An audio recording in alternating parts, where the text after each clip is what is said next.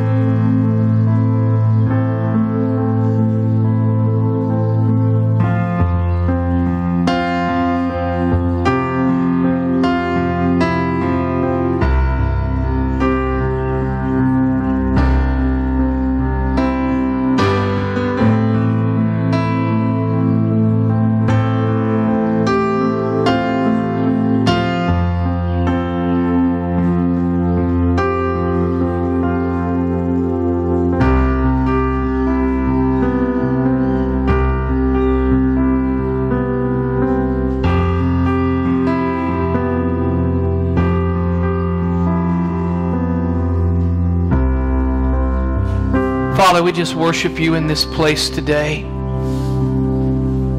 We exalt you higher than anything else in our lives. For you are worthy of all our praise. And today we praise you. You are worthy of our worship. And today we show what you are worth by laying our very lives before you. Everything that we are, everything that we have, everything that we represent, everything that we hope to be,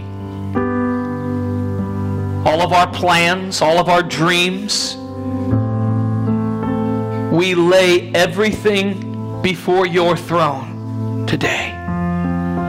That is our act of worship. An act of complete and total surrender and submission. That you are God upon your throne, and we worship you in all of your glory, in all of your majesty.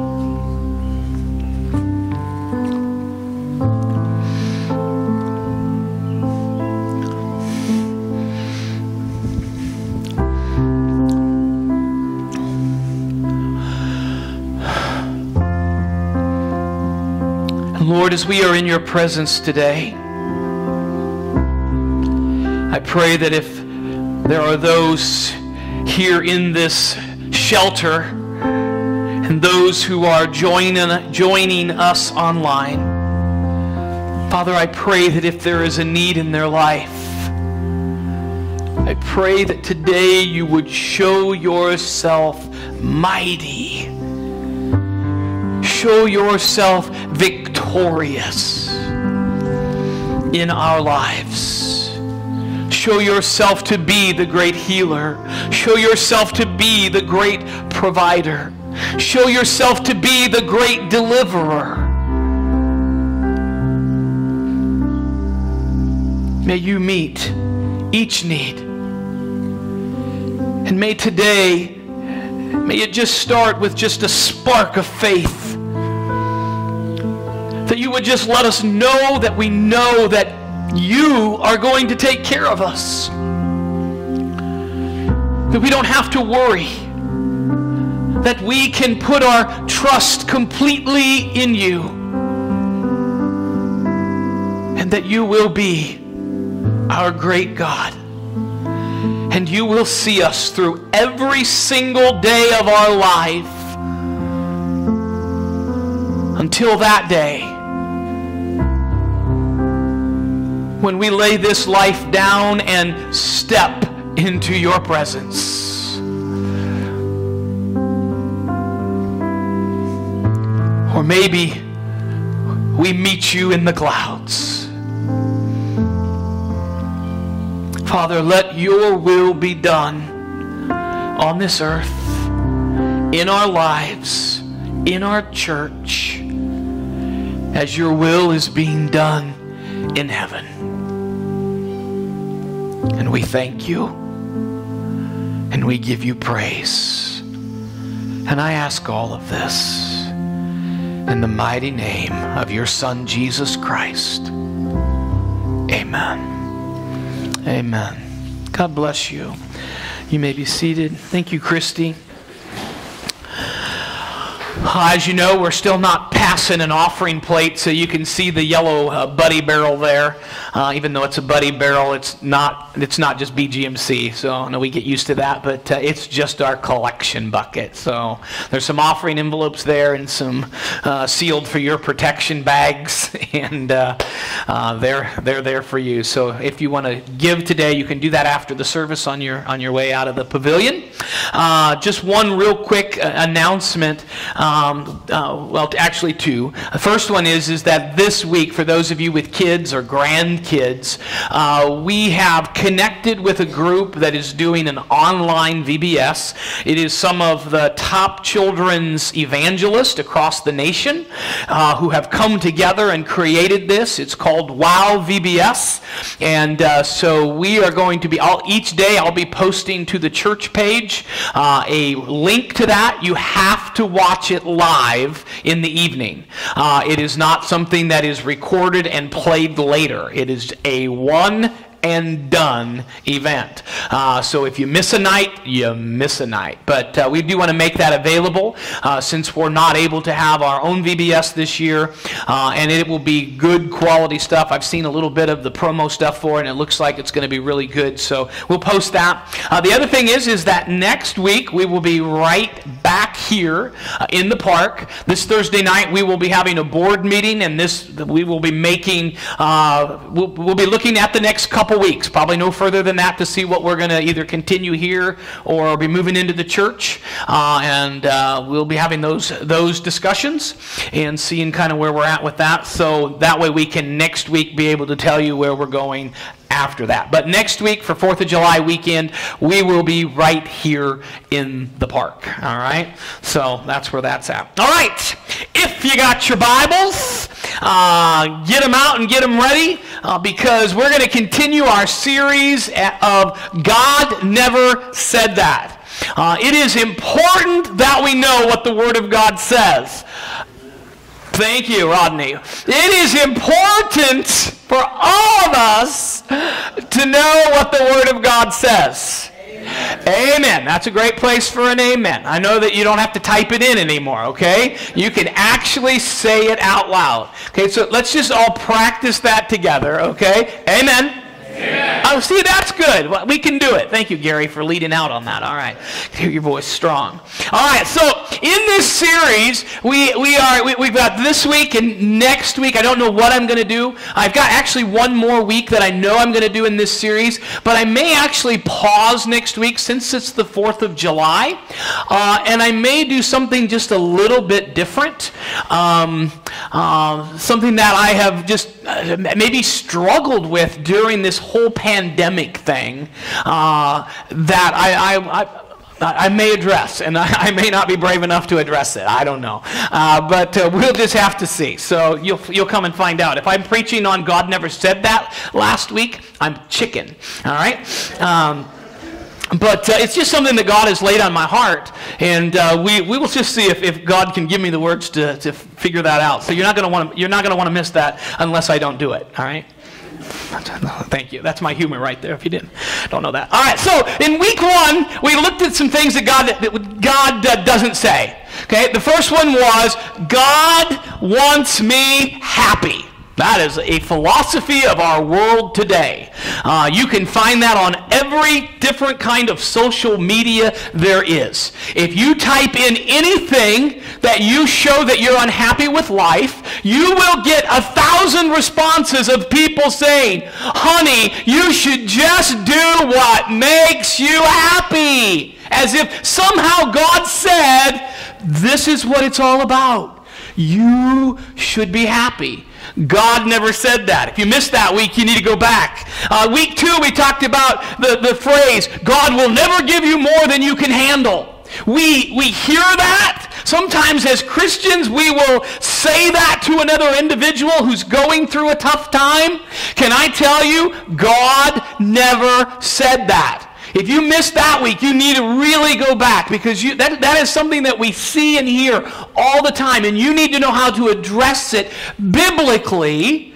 That's why it's important that we know what the book says. So make sure you know that one. Week 3, we looked at you don't have to love all people.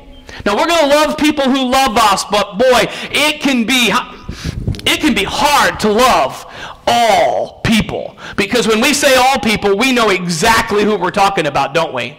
The person that is unlovable in our life, okay, that person that we struggle with. Maybe it's a person we've never even met, but it's that type of person. Well, God never said that we didn't have to love all people. If you missed that week, you need to go back. Week 4, you don't have to forgive those that hurt you. Tied in very well with the 3rd week. If you don't have to love them and you don't have to forgive them. God never said those things. Those are all things that we struggle with, I believe, as being American Christians.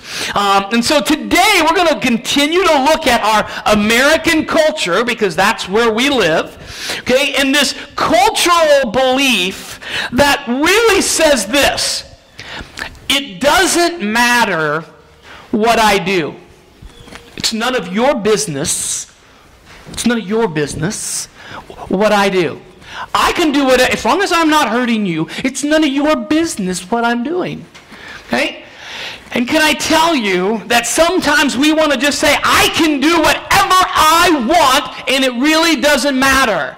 As if somehow we have found that in this book. Wow, look at this. Right here in Genesis chapter 50, it says, I can do whatever I want, and it doesn't matter. God never said that. Today, we're going to dive into Scripture, and we're going to talk about what He has to say about our behavior. And I want to encourage you. One of the things that I've noticed when I was at home sitting on my couch watching along with you, because if you didn't know, we recorded the services on Thursday or Friday and then spent 8 hours editing that and getting that online. And then we spent probably the same amount of time uploading it so it would be there on Facebook and YouTube. So Sunday morning, I'm sitting on my couch, probably the same as you, watching. And one of the things I noticed is I didn't see everybody who's there. Only my Facebook friends do I see. Robbie only sees her Facebook friends. Angela only sees her Facebook. So there's lots of people that may be there that we just have no idea. There's nothing that tells us who's all there. We have no idea. But we watch that little number. That little number is a curse to preachers. Oh my. You know that little number I'm talking about if you watch online that tells how many are in that little room watching? You know, I can count up the people that said, Caleb Ruby just entered the room. The Sashes just entered the room. Robbie Keck entered the room. I don't know if Angel ever entered the room. The Tillmans entered the room. I'm just kidding. So she was there with the bulletin every week, so she was there. Okay, but if you added all of those things up, there would be close to 100 people who my Facebook would say entered the room. Yet the number was always somewhere between 35 and 50. Always. So do you know what that means? That's drive-by church right there. Okay? You know what drive-by church is on Facebook? It means this. You go to Facebook knowing that you're Pastor John's friend. You step into the room. John Keck is here. And everybody that's your friend sees that. It doesn't say you left the room. So you just go back out of the room and you can continue with your Facebook, whatever you do on Facebook. Never having to come back into the room. So today I'm going to encourage those who are watching online. You need to stay to the end. You need to hear this. Those of you, you have no choice unless you get sick. Okay, if you get sick, you leave. But I want you to stay to the end of this. I want you to hear to the end of this. Because I think you have to put it all together. And part of that is because for anybody to share this message, you have to understand that we are all flawed individuals. We are all sinners saved by grace.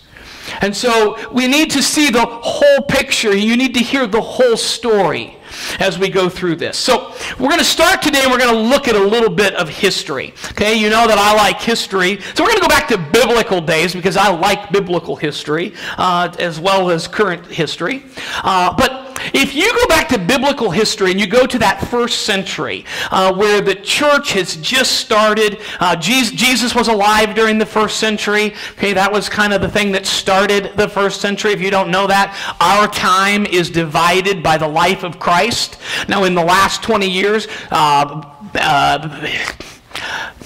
people who don't believe in God have tried to change the meaning of all of that, but truly time was divided by the birth of Christ.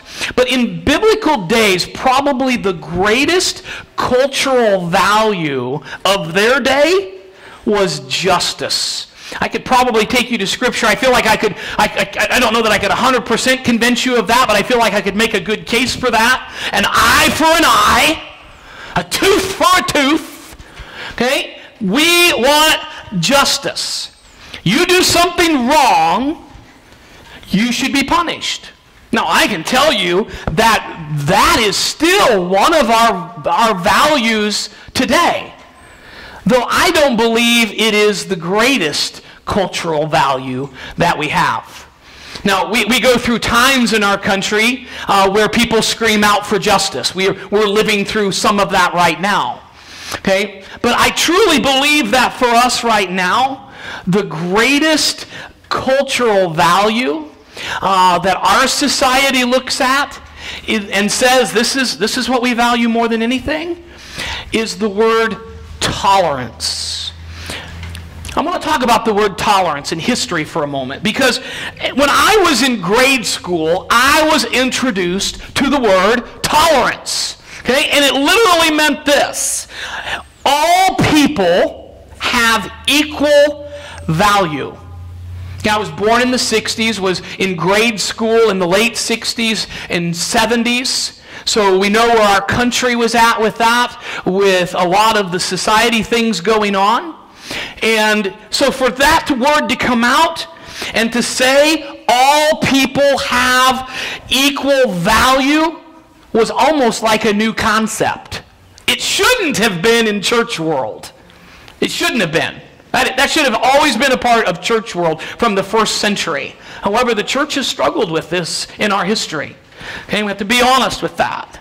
Okay? So tolerance was really, as it was introduced, was a good thing. Oh, we've gone through American history.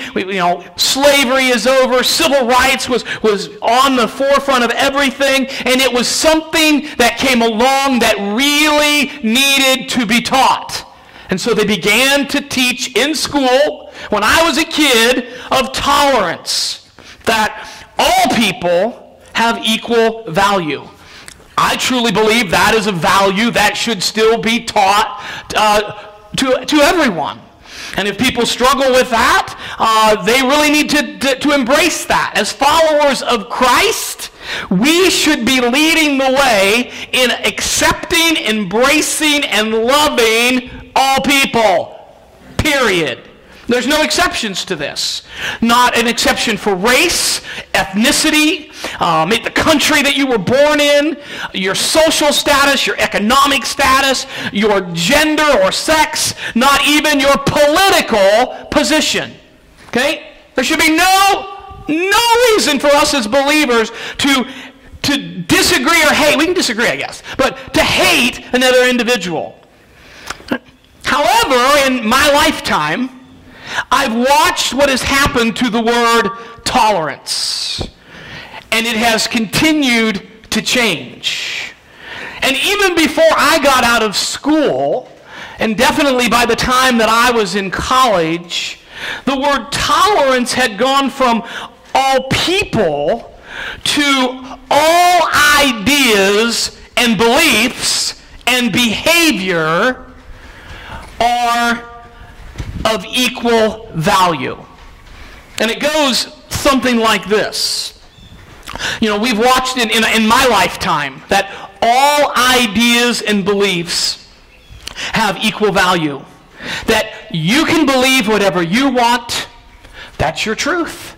I can believe whatever I want. That's my truth. And we must be tolerant of each other because nobody has to be wrong. Nobody. There's no absolute truth. Okay? Which means if there's no absolute truth, you can't have the Bible, because the Bible is God's absolute truth to us. So you have a whole culture coming along and saying you need to be tolerant of everybody else's ideas and beliefs because nobody can be told that they are wrong. Everybody has to be right because that is their truth. And so with this definition of tolerance, we have to accept each other's truth. Okay? No one can be wrong. You can't tell another individual, you are wrong. That is taboo in our society. Okay? Well, unless you're speaking to Christians, then you can tell a Christian that they're wrong. Okay? Hear me? Okay? So, even if somebody is 100% wrong, it is not acceptable for us to tell somebody that is wrong. That's just the way our society has changed. That's why tolerance has become so acceptable. Okay? I've also watched in my lifetime that all behavior has become of equal value, so that we can do whatever we want and it's okay. Okay, and sometimes we say, well, it's okay because it's my right, or it's okay because this is what I believe to be right. And I can just do whatever, or I want to do this because it feels right. It feels good to me, so therefore it must be right for me. And so with this definition of tolerance, we must accept each other's behavior because for what they are doing, it's okay for them. Now, it's not acceptable in our culture to say that someone else's behavior is wrong unless it's a really, really, really bad thing. Okay? It's true. Most of us will say that murder is wrong, but we are finding out in our society that sometimes murder is called wrong and sometimes it seems to be called, well, it's okay. We've seen this in the news in the last 6 weeks. Okay? It's okay it's not okay to steal, but, well, in this situation, it's okay. So tolerance of people's behavior, even if it is 100% wrong. Our societies tell you can't say that that's wrong. We have whitewashed and sanitized even the way we talk about sin. We don't lie, we stretch the truth. We don't commit adultery, we have an affair. We don't commit fornication. If you don't know what fornication is, that's the biblical word for sex outside of the boundaries of marriage. Okay? We don't even say that that is sin because, well, everybody's doing it. In fact, if you're not doing that before you get married, wow, you're a prude. True. Society has taken what God's Word clearly has taught is sinful behavior, and it has made it acceptable in our society. And that's why we're going to spend some time this morning on this topic, because it appears that our culture has forgotten what the book says. And I can tell you, as I said at the beginning, this is a hard message to preach. Because for anybody to stand up here and share this message, we all know whoever it is, they are a sinner. It's true, we are all sinners. And so for anyone to stand up and say, hey, we're going to point out and talk about sin, it's easy to say, oh, man, who does he think he is? He thinks he's got it all together. He's so much better. No, listen, I stand before you a sinner saved by grace and nothing else. This was a hard message. And I think, the Apostle Paul said this of himself. Among sinners, you put a group of sinners together, I'm the chief. That's what the Apostle Paul said. And I think if the Apostle Paul thought that he was chief among the sinners, where does that put John Keck? Where does that put us? But Paul, who considered himself chief among the sinners, still preached the truth of God's Word. And so even in my imperfections, I feel compelled to do the same. So today I want to talk about 3 cultural misbeliefs about sin and look at what did God really say. The first one is this. I'm not bad. I'm not a bad person. You're not a bad person. Well, I do make some mistakes from time to time, but I'm not a bad person.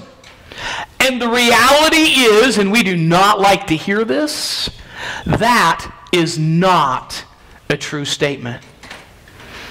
1 John chapter 1, verses 8 and 10. Okay, I'm skipping a verse. We'll come back to it at the end. If we claim we have no sin, we are only fooling ourselves and are not living in the truth. Verse 10. If we claimed we have not sinned, we are calling God a liar and showing that His Word has no place in our hearts. Can I tell you how we get around this in our society? We just look around until we find somebody. Oh, there he is. No, there's nobody there. Okay, there he is, the guy that's worse than me. That's what we do. We just find somebody who's doing worse than, oh, look at the things that guy does. At least I'm not as bad as him. I'm not a bad guy. You want to see a bad guy? That's a bad guy. Well, the problem is with that always is that there's not another human being on this planet who is your standard for living. No one. There's not another person on this planet. Over 7 billion people now.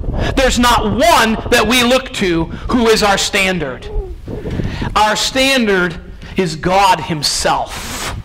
And when we, each of us, stand before a holy and perfect God, we all come up short. Oh. Somehow I think we have had the thought that God's going to grade us on the curve? How many remember when you were in school? Okay? I had a teacher in college that was known as C. Harris. His name was Charles, but the C did not stand for Charles.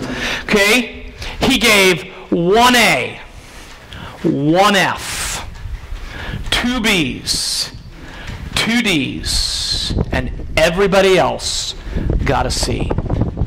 That was his bell curve. Whoever did the best got the A. Whoever did the worst, you could get an 80%. And if you were the worst, you got an F. And that, you want to hear college kids scream? This was the guy. Okay? 2 B's, 2 D's. You could get a 90%. And if you were in the bottom 3, it wasn't that way because he gave hard tests, but whoever those next 2, you just got a D. Everybody else got a C. We're just kind of all lumped together. And I think some of us think, okay, you know what? Adolf Hitler, that's an F. And boom, we got him way over there. And then we say, well, there's the Mother Teresa or whoever. Okay, she's a saint. Boy, she's right there. And we're okay being lumped in the middle. I'm okay. You're okay. We're all okay.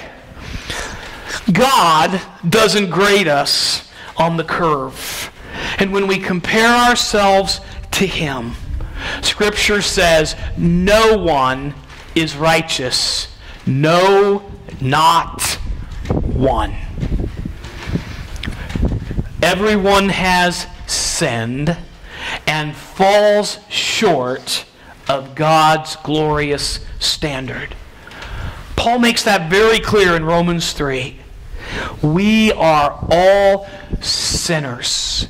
We are sinful in the eyes of God. The second cultural misbelief about sin is that all sin is the same. Now, I need to clarify this because some of you are saying, that's right, all sin is the same. Well, the Bible does not teach that all sin is the same. We have probably taught that. Well, it doesn't matter what sin, okay? But here's what we talk about. All unforgiven sin leads to eternal death. The wages of sin is death. What do we deserve for sin? Eternal death, eternal separation from God. Okay, we rejoice in the last part of that verse. But the free gift of God is eternal life through Jesus Christ our Lord. But all unforgiven sin leads to eternal death. Doesn't mean that all sin is the same. Okay, if I decided to pick on someone, Tyler's standing up over there, so I'm going to pick on him right now. Okay, so if I decide that after church today, I see Tyler here and he's hanging out, and I just decide, oh boy, you know what, I'm going to let him have it. And I decide to just call Tyler a bad name. Now, hopefully you would know I would never do this. Okay, but let's just say that, man, I call him a bad name. Is that wrong of me? Yes, that would be sinful for me to do. Now, what if I took it a step further and I see that he's walking away from me and he doesn't stand a chance, and I just run and I do this flying karate thing? Now, you know that I can't do that either, okay? All fictitious. Okay, but I do this flying karate thing and hit him square in the back and knock him down, and I just start pounding on him. How many know that would be wrong for me to do? Okay, what if I just pulled out a gun and shot him? Now, those are awful things, all three of them. What would be worse? Calling him names? Which Tyler's probably going to hear me say those names and he's going to go, Pastor John, sticks and stones. Sticks and stones can break my bones, but your words will never harm me. Okay? Hopefully he would say that. Okay? If I beat him up, that'd be a little worse than calling him names. And if I just flat out shot him and killed him, that would be even worse. Which one would have worse ramifications for me? Calling him names or shooting him dead? Hopefully we see this. Can you see this? Okay? I'm using drastic because I want you to get it. Okay? In Luke chapter 20, Jesus was talking about the Pharisees, the religious leaders of the day. And he says, you Pharisees, you devour widows' houses. Now somehow, in the process of, they were supposed to be taking care of the widows. And somehow, they would take control of their property and that they would profit from it. And they were hurting the widows. You're devouring. It's like, and Jesus calls them out on it. Hey, this is wrong. Here's what he says about it. He says, they will be severely punished. You know what that implies to me? That for some of our sins, we will be severely punished. Which means for some sins, maybe not quite severely. There's I don't know what God's scale is. I have no idea. I know as a parent that when I'm disciplining a child and I'm disciplining for calling names, I'm doing that different than I am if they start beating up another kid. Okay? My discipline is not always the same. It's based on behavior.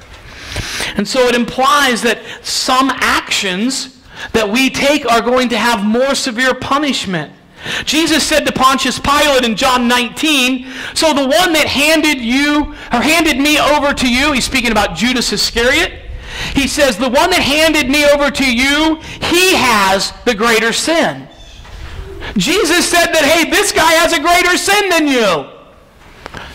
So somehow God is saying there are levels of degrees of sin.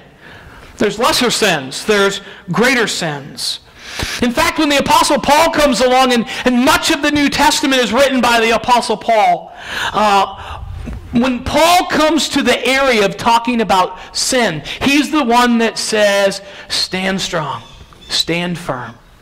Okay? But when he comes to sexual temptation, sexual immorality, here's what he says. He has this, it's like he pulls them aside and has this special conversation. He does this in several places. This is just one place, 1 Corinthians chapter 6. He says, run from sexual sin. No other sin so clearly affects the body as this one does, for sexual immorality is a sin against your own body. So some sin, he says, you stand firm. You stand against it. Resist the devil. He will flee from you. Comes to sexual sin, don't even hang out. Run. Get away from it. Okay? There's different consequences to sexual sins than there are other sins. Okay? Fight. Resist. Not this one. Run, Forrest. Run! Because this one impacts us differently. And Paul knew that, so he addresses it differently. All unforgiven sin separates us from God. But there are certain sins on earth that will have a greater impact on our lives, not only on this earth, but for eternity. How we live, what we do, it matters. It matters on earth. It matters in eternity. The last one, the third cultural misbelief. Well, since I've already done it, I might as well keep on doing it. Well, I lied, and nobody caught on. I got away with it, and it kept me out of trouble. You know what that makes me want to do? Tell another lie. I stole something, and I didn't get caught. I've taken drugs. I've done alcohol, and there's no problem. For students, it might be, well, I cheated on homework, or I cheated on a test, and I got away with it. For an adult, it might be, well, last year I cheated on my taxes and didn't claim that. It might be, well, I'm not a virgin anymore, so, see, whatever the sin we have committed, we seem to want to justify it and say, well, I've already done it, so I might as well continue. And evidently, this issue was going on back in that first century. Because the Apostle Paul said in Romans chapter 6, well then, should we keep on sinning so that God can show us more and more of His wonderful grace? He's saying, God's going to forgive us, so why should we stop? Shouldn't we just keep on sinning so God has a greater opportunity to show how good He is? And Paul says, he answers himself and says, of course not. Since we have died to sin, how can we continue to live in it? It's asking the question, how can we continue to do what hurts the heart of God? It hurts our own lives, and it hurts the people around us. Should we keep sinning so that God can show us more and more of His wonderful grace? Of course not. We know better than that. And if we didn't know that, now we do. I'm going to invite Christy to come back to the piano. I want you to hear this as we wrap up. The last thing I want to do is to ever stand before you and make you think that I'm perfect. Many of you know that I've shared the story from when I was a kid. I had a pastor from the time I was in second grade through graduating high school, who was a wonderful, wonderful pastor. He's since gone on to be with the Lord. But the one thing, when I was in college, I figured something out about my pastor. I figured out that he wasn't perfect. All of my life I had watched my pastor and thought, wow, he's perfect. I never heard him share a story. Not one time did I hear him share that he struggled with anything. I never heard him say, wow, I blew it. It was as if he always had everything together perfectly.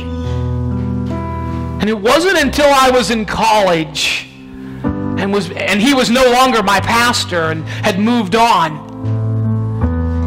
that I began to see, wow, he's just a real person, same as everybody else. He wasn't perfect.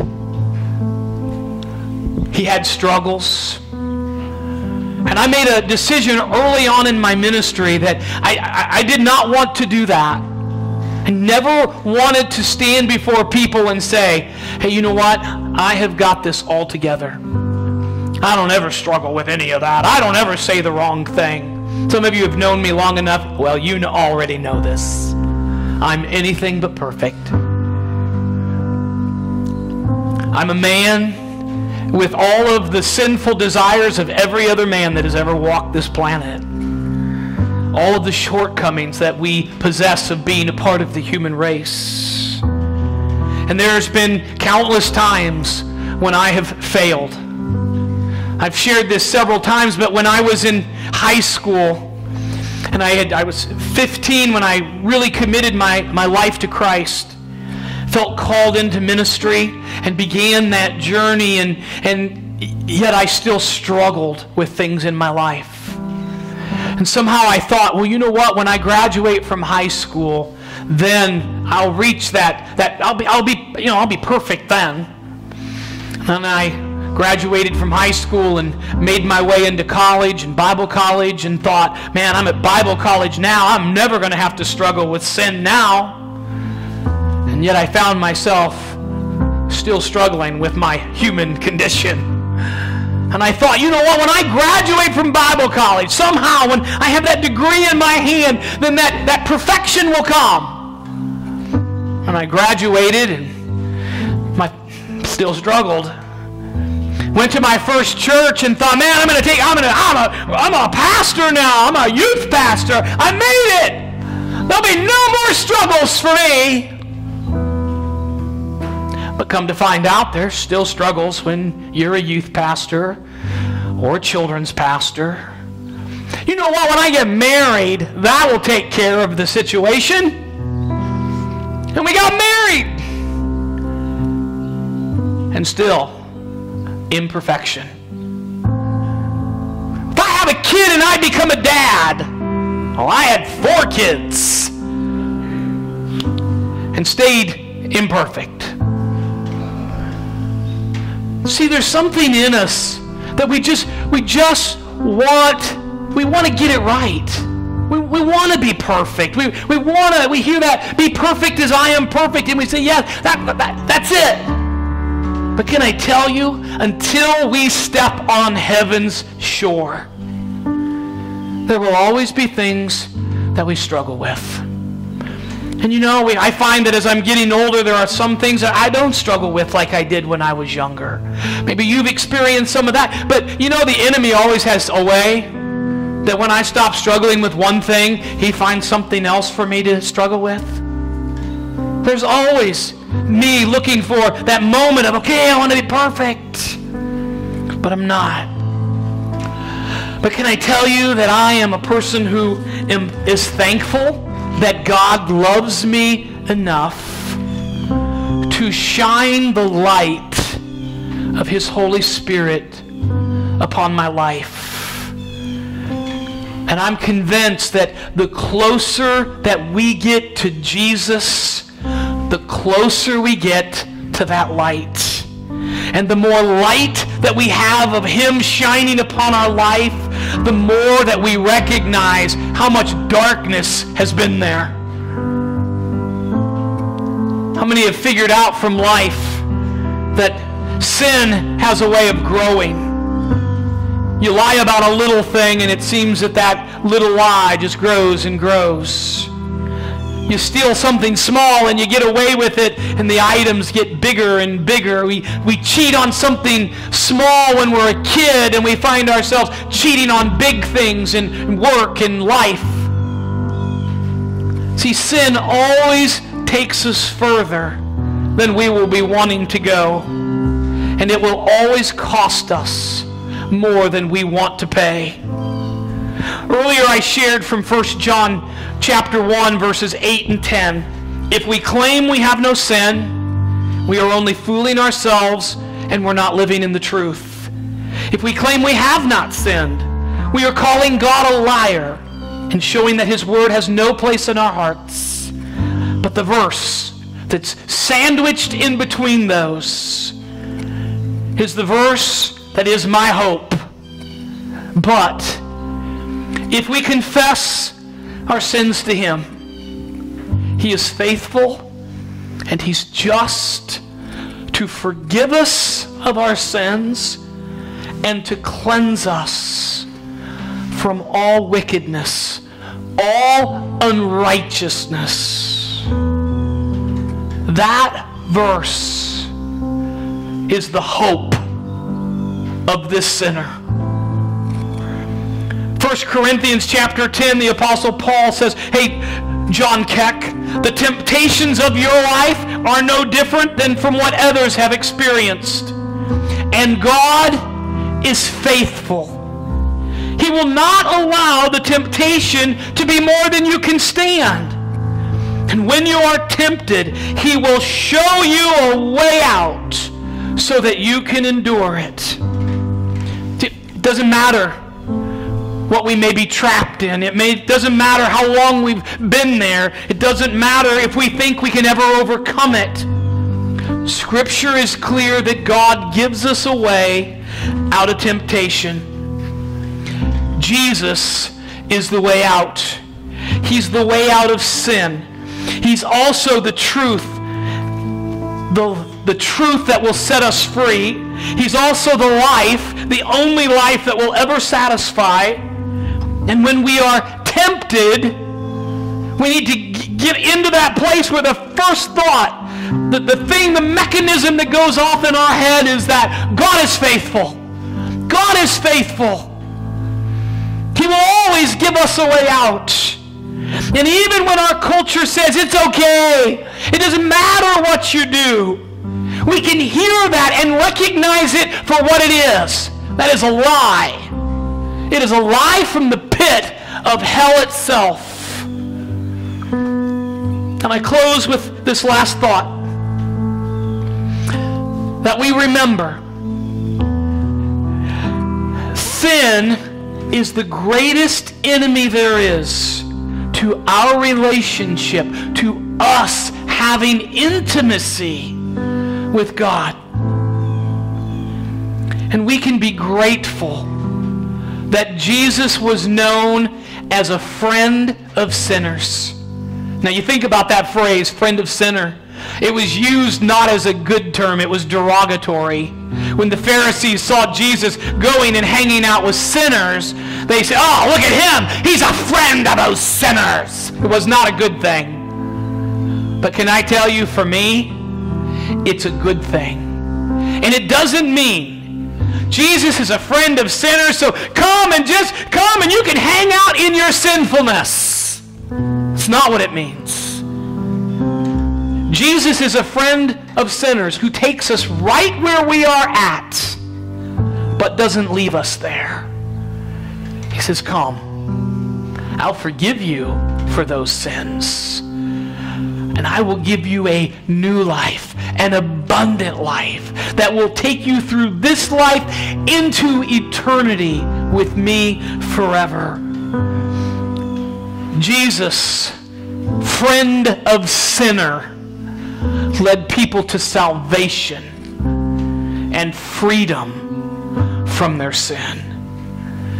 And we can run to the Father. I didn't ask Christy to pick this song this morning, but man, how fitting. And we're going to sing it again as we close today, that we run to the Father again and again and again. If you want, if you can stand, you can sit, I don't care, but I just want us to make this place an altar today as we sing this song, and ask Angel, can we get those words back up if at all possible?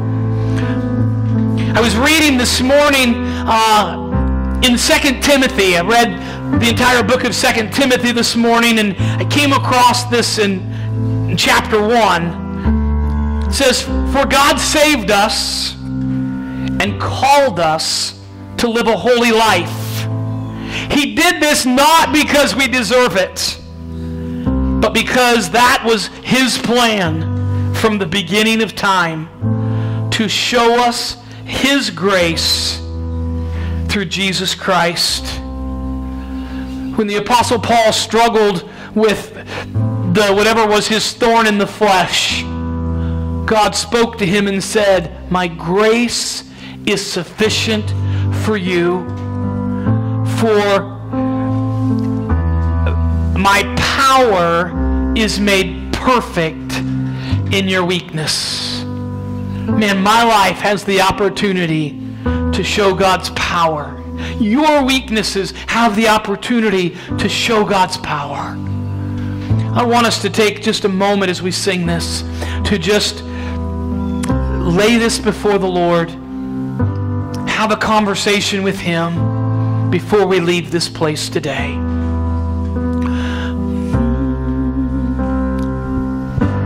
I've carried a burden too long on my own. I wasn't created to bear it alone. I hear your invitation to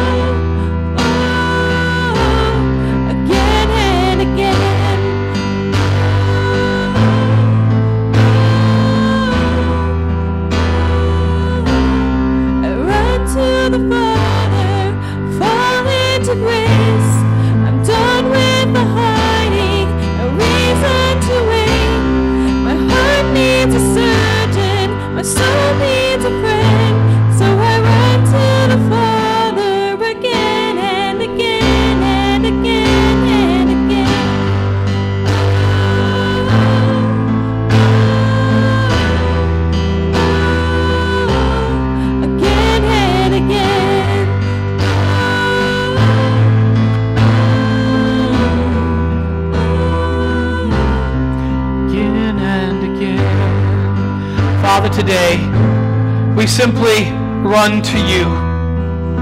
You are our God, the God that created this universe, that desires relationship with you. And today we know that you desire to be with us. And so we run to you. Father, if there is anything in our lives in this moment, we confess it. Anything that separates us from you, we confess it as sin, knowing you are faithful and just to forgive us and to cleanse us in this moment. And restore that, renew that relationship, to give us that fresh start today. So, Father, I pray for each one that is here and each one that is watching that, Father, this will be a week, Father, a week of walking in your victory. And, Father, if it means that every day we turn and we run to you, that's what we need. We declare our dependency upon you. Everything in our world teaches us to be dependent. To be not dependent, to be our own person. But Father, today we declare that the most mature thing we can do as a follower of you is to say, Lord, we are dependent upon you. We know that screams against our culture. We know that is against the way most of us were raised. But Father, we declare our dependency on you, that you are our everything. And today I pray that you will speak to us and that throughout this week you will continue to let this word get into our hearts and into our lives, and it would find good soil and it would grow there and produce a good harvest in our lives. That our actions, our words, they matter.